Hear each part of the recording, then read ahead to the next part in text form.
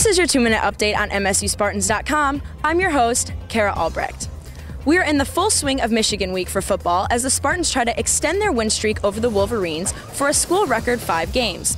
Tuesday was Mark Dantonio's regularly scheduled press conference, and he jokingly called it his favorite day of the year. Dare I ask why this is your favorite day of the year? Well, you know, I was being facetious. No kidding. Yeah. So, no, I understand. This is a big day. This is the media day. You know, this is the day that it all sort of starts today for the weekend. So it's a big day. I'm excited about it. Our football team's very excited about it. We're going down with great intent. We'll be ready to play. Volleyball will play at Cliff Keen Arena on Wednesday night in their first meeting of the season against Michigan.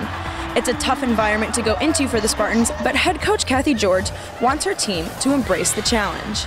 It is. It's a battle every night. And it doesn't matter what anybody's record is. It matters that there's an internal drive for both teams to go ahead and give their very best. So it's a competitive match. It's a fun environment.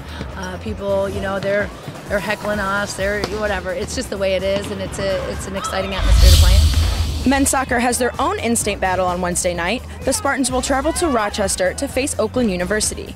The Spartans and Golden Grizzlies know each other well, and this is usually one of the most spirited games of the season.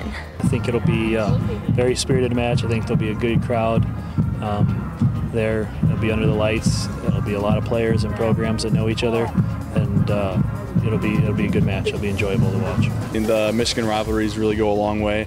And, you know, we have a lot to prove, whether it's in-state or just to everybody, basically, to get a win. And this is a big one for us, and we're looking forward to it. Full press conference video is available on the individual sports pages. That's your 2-minute update. I'm Kara Albrecht. You give us 2 minutes, we'll give you the Spartans.